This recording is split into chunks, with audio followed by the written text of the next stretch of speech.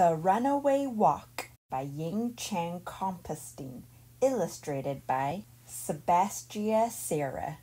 One Chinese New Year's Eve, a poor couple sent their son Ming to the market. "Trade these last few eggs for a bag of rice," said Mama Zhang. "Then we can make some stir-fried rice to share with the neighbors." "It won't be much of a celebration again this year," Papa Zhang said with a sigh. "You'd think that by working for Mr. Li, the richest man in Beijing, we would have enough to invite everyone over for the New Year's feast." Ming hurried off, eager to do his mother's bidding. It saddened him to see his hard-working parents being cheated by the greedy Mr. Li. As he walked, he daydreamed about what a real feast would be like, and how nice it would be to have just one new toy to share with his friends. A small old man stopped Ming near the market. "Hello, son. I see you have some eggs there. I will trade you this wok for them." "No," said Ming. "I need rice. Besides, your wok is rusted and has no handle." Just then, the wok sang out, "Boy, boy, trade for me. I am more than what you see." Ming had never heard a wok sing. He thought, "This wok is magic. If it can sing, it must be able to do other amazing things." So he made the trade. The old man sauntered off, chuckling happily to himself. Ming's mother wasn't happy. "Why did you trade for this battered old wok? What are we going to cook in it?" Before Ming could answer, the wok sang out, "Mother, make me shine so bright, and you shall have food to share tonight." "See, Mama," said Ming, "it's a special wok." "Let's do what it says Papa Zhang. We are all hungry." So Mama Zhang washed and polished the wok until it sparkled. Then she set it on the table. To their surprise, it rolled off the table and out the door. "Where are you going?" cried Mama Zhang. "Skippity-hoppity-ho, to the rich man's wife I go," sang the wok, and it briskly hopped down the road. The wok skipped all the way to the Li kitchen.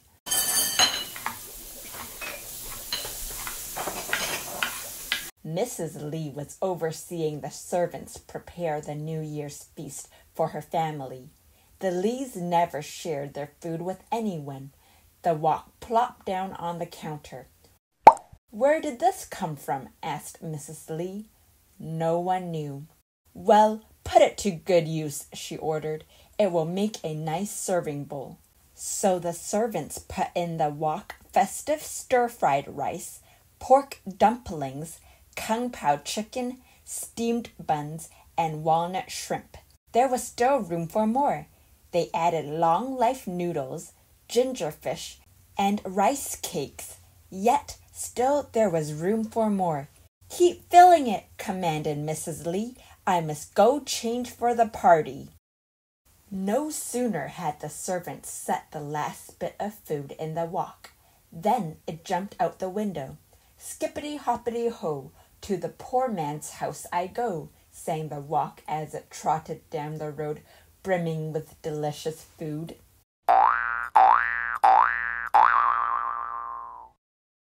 The Zhang family could hardly believe their eyes. They gleefully removed the food and set up a big feast. As soon as it was empty, the wok rolled out of their courtyard. "Where are you going?" cried Ming. "Skippity-hoppity-ho, to the rich man's son I go," sang the wok as it galloped away. The wok caught up with the rich man's son, Lan, at the market, who, though he had many toys, he never shared them with other children. The wok blocked the road in front of him. "What's this?" wondered Lan. "I could use it to hold all my goodies." And without bothering to find the owner, the chubby boy grabbed the wok. Lan bought firecrackers, toy dragons, cymbals, and drums. He piled them into the wok, and there was still room for more. So he bought lanterns, yo-yos, and kites. Finally, his weak arms grew tired, and he headed home. When Lan arrived home, he put down the wok and went to find his mother. No sooner had he turned his back than the wok hopped away. Skippity-hoppity-ho, to the poor man's house I go. It pranced all the way back to the Zhang's house with all the goodies safe inside. Ming bounced with joy as he emptied the wok. There are enough toys here for all my friends, he exclaimed. The wok rolled over to the door and out of the courtyard once again. Where are you going? Called Mr. Zhang. Skippity-hoppity-ho, to the rich man's house I go, sang the wok as it spun down the road. The wok arrived at Mr. Li's shop just as he was counting the money he had cheated out of the poor people of Beijing. It leaped through the window and landed on the counter in front of him. Well, here's a nice pot to hold my money.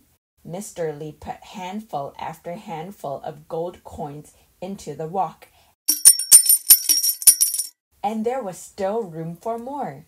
He dragged out a bag from under his counter and dumped all those coins into it too. No sooner had Mr. Li emptied the last of his coins into the wok than it jumped out the window. Skippity-hoppity-ho, to the poor man's house I go. It scooted down the road all the way back to the Zhang's house with all the money safe inside. Ming and his parents danced with delight. They invited all the poor people in Beijing to their New Year's feast. Mother Zhang served the food. Father Zhang divided the coins up among the families, and Ming handed out the toys to all the children. In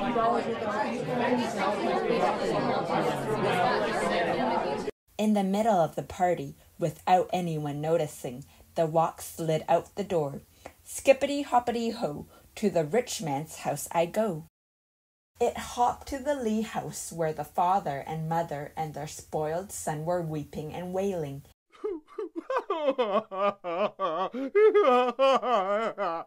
and blaming each other for their misfortune. When they saw the wok, they jumped up. There's the wok that took all our food, cried Mrs. Li. And my toys, whined the boy. I will break it for stealing our gold, vowed Mr. Li. The wok sang out, I dare you three to try and catch me. The Li family chased after the wok. Chubby Lan couldn't make it very far without losing his breath, and Mrs. Li had trouble running in her fancy shoes. But Mr. Li finally caught up with it. To stop the wok, he jumped inside, pressing it to the ground. Now I've got you, he growled. Wait for me, called Mrs. Li. I will teach that wok a lesson. Mr. Li tried to get up, but found that he was stuck tight. When Mrs. Li grabbed his legs to pull him out, she slipped into the wok too. Chubby Lan finally arrived out of breath. Help! Help! Pull us out! Cried his parents. Lan grabbed their legs, but lost his balance and fell inside with them. Skippity-hoppity-ho, too far away I will go, sang the wok as it tumbled down the road, with the Li family inside, legs waving in the air. Dragon dancers' drums boomed, cymbals crashed,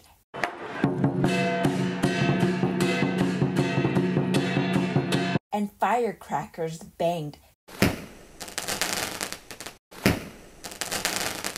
drowning out the Li family's cries. No one noticed as the wok sped off to the distant hills. The Li family was never seen again in Beijing. As for the Zhang family, they opened a shop selling woks of all different sizes and styles. Every year they hosted a glorious New Year's feast for all their friends and family. And to think that it all started with a rusted wok with no handle.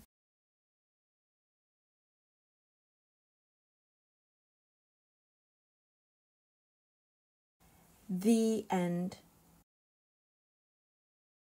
Thank you for listening to me read The Runaway Wok